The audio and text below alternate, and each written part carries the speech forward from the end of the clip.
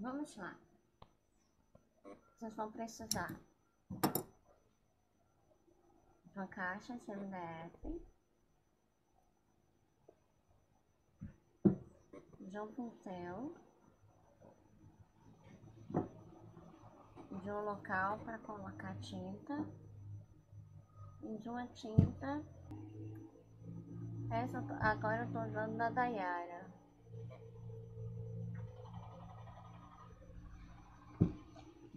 Lembrando que eu não recebo nada que tá falando a marca. Ensinar só uma coisa pra vocês. Gente, só uma dica. Na compra do pincel, eu sofri muito já com isso. O melhor pincel não é a marca. Claro que assim é a marca, né? O siga, eu acho que é o mais caro que a gente tem, é o melhor. Sim, é o melhor. Mas é muito caro. Então, pra quem tá começando agora, tem esses assim, que é mais maciozinho. Tá vendo? Eles são mais baratos, mas é a mesma coisa. Amaciei. Esse aqui meu eu estraguei. E eu depois vou estar postando um. Tá vendo como ele tá meio. Tá vendo? Como consertar isso. Estraguei um monte. O que a gente vai fazer agora se chama queimar a caixinha. É pegar uma caixinha assim virgem. A gente vai pegar a caixa crua e queimar. O que é queimar a caixa, gente? É preparar ela para qualquer tipo de aplicação que você vai fazer, até mesmo a tinta. Antes de você passar qualquer tinta, você tem que queimar a caixa. Então a gente vai estar fazendo isso para a gente depois estar fazendo decupagem. Vou fazer decupagem no próximo vídeo.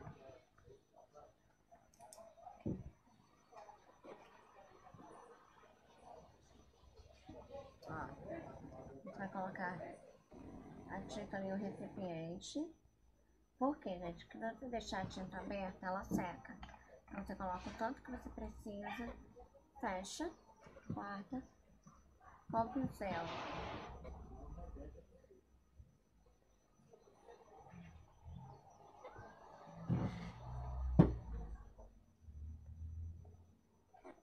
Com pouca tinta.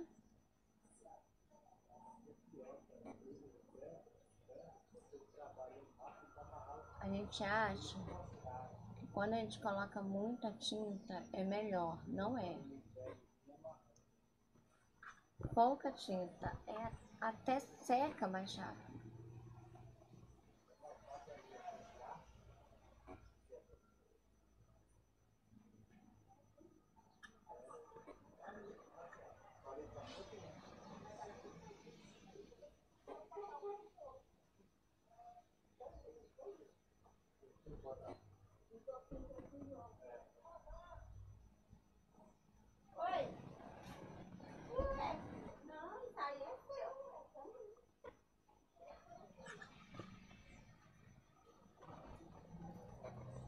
Olha a invasão.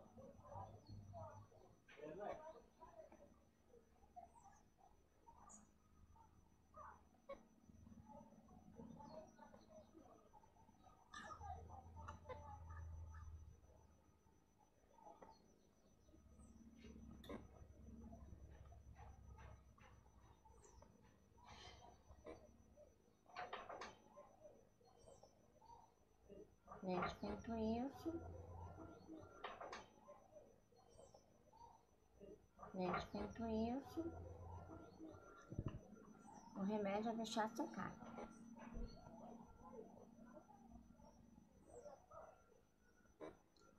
Pouca tinta, lembra, gente? Pouca tinta.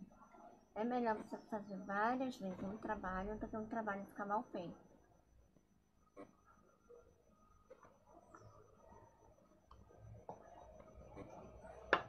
Deixa secar. Vamos pra caixa. Com a tampa. Mesma coisa.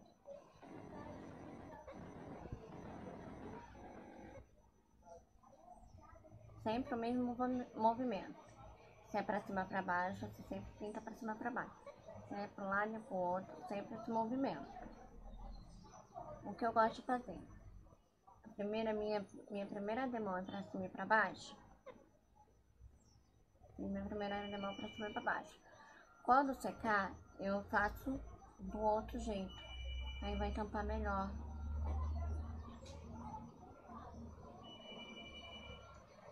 As laterais.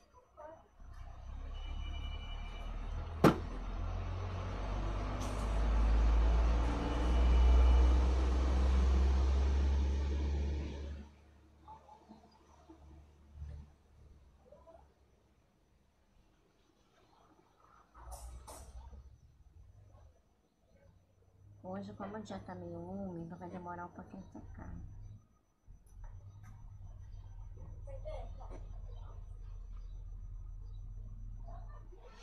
Pintada, esperar secar. Depois que secar, pinta por dentro. Eu não vou mostrar pintando por dentro, porque aí o vídeo fica muito grande.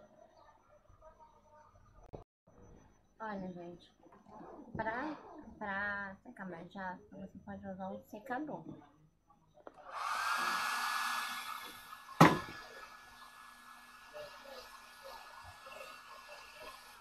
Vou esperar, tá? Secado por dentro, por fora, pintamos por dentro.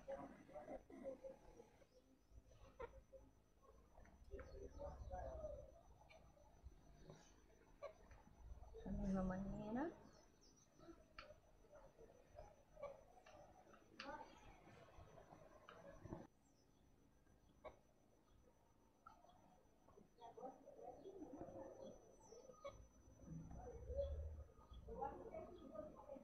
Ó, eu acho que a parte é pintar por cima. Vai ter que pintar. Ó. Agora eu tô pintando aqui, ó.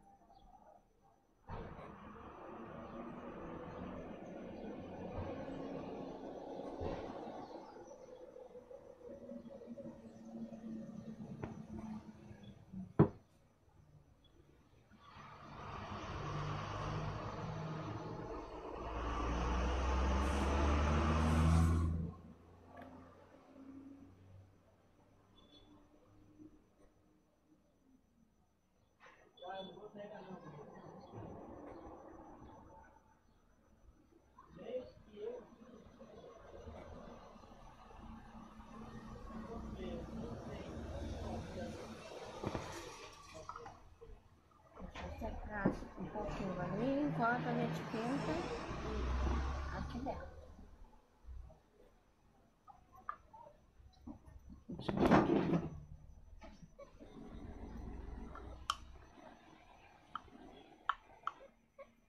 Aqui é difícil a gente fazer aquela regrinha que eu te falei, né? Mas a gente tenta.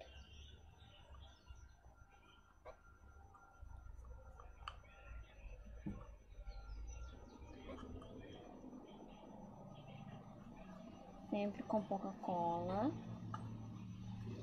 perdão, pouca tinta.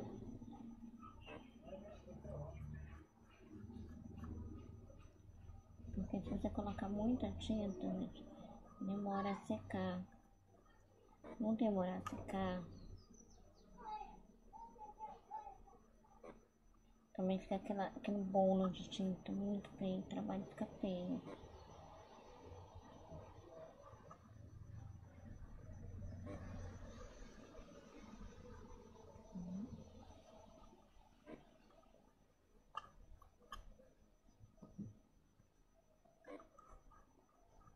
Então, quando você coloca pouca tinta, tem...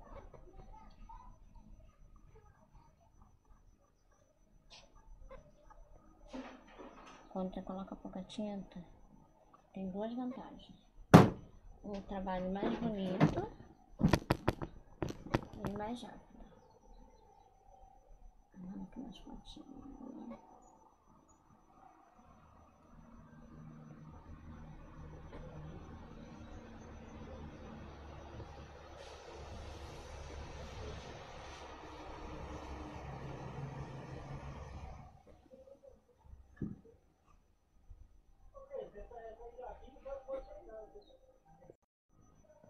Gente, as caixas devidamente secas, pintada dentro e fora. Nós vamos usar uma lixa. Essa daqui é 220.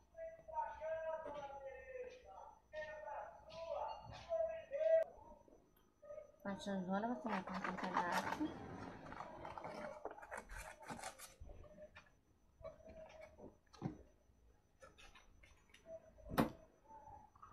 E lixa. Quando a gente compra a caixa, ela já é lixada. Mas quando a gente pinta, abre-se os poros da caixa, ela fica, não sei se dá pra ver, com o espelhinho levantado, e lixada não. Então, ó.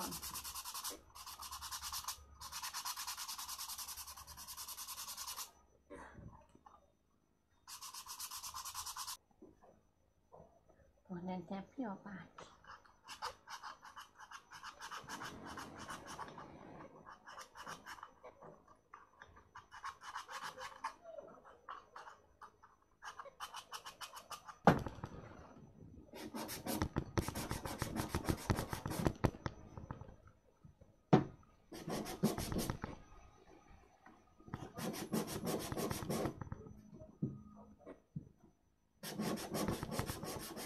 Então tá aqui, ó, lixadas.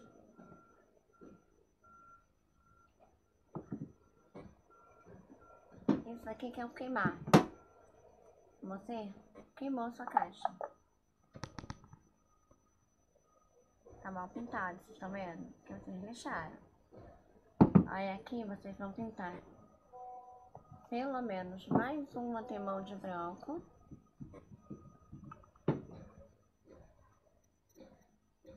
Pelo menos.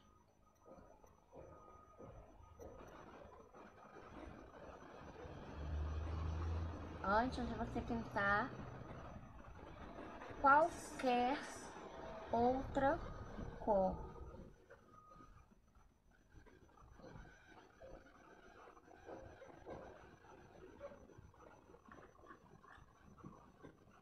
Queimou, dá uma mão de branco.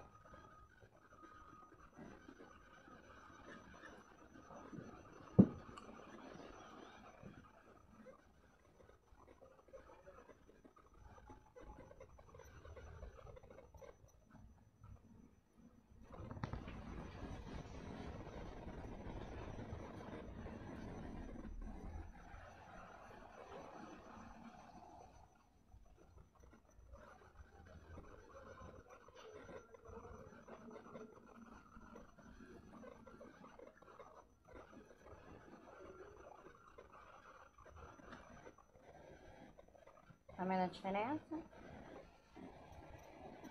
Aqui ainda não tá boa. Se você quiser ela branca. Se você quiser ela branca, a da Daiara eu sugiro mais 2 de mão. Mas se você for usar acrílica, já estaria bom. Depois eu mostro pra vocês a diferença da Daiara e da acrílica. Tanto dentro, tanto fora, tá, gente? Pra vocês passarem 2 de mão antes, tá vendo aqui, ó? Aqui dá pra vocês verem melhor como o acabamento não tá bom ainda.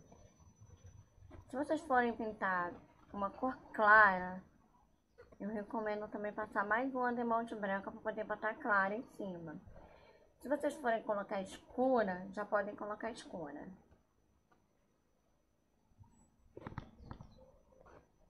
Ok? Então, acaba o nosso vídeo de hoje. Até a próxima. Vocês sabem, né? Se gostou, clica no gostei. Se você não gostou, para ajudar, clica no gostei assim mesmo. E se inscreva embaixo do canal para você ter o próximo vídeo. Se inscreva me siga no Twitter, no Instagram, no Facebook, que eu vou colocar lá embaixo. Valeu, gente, até a próxima.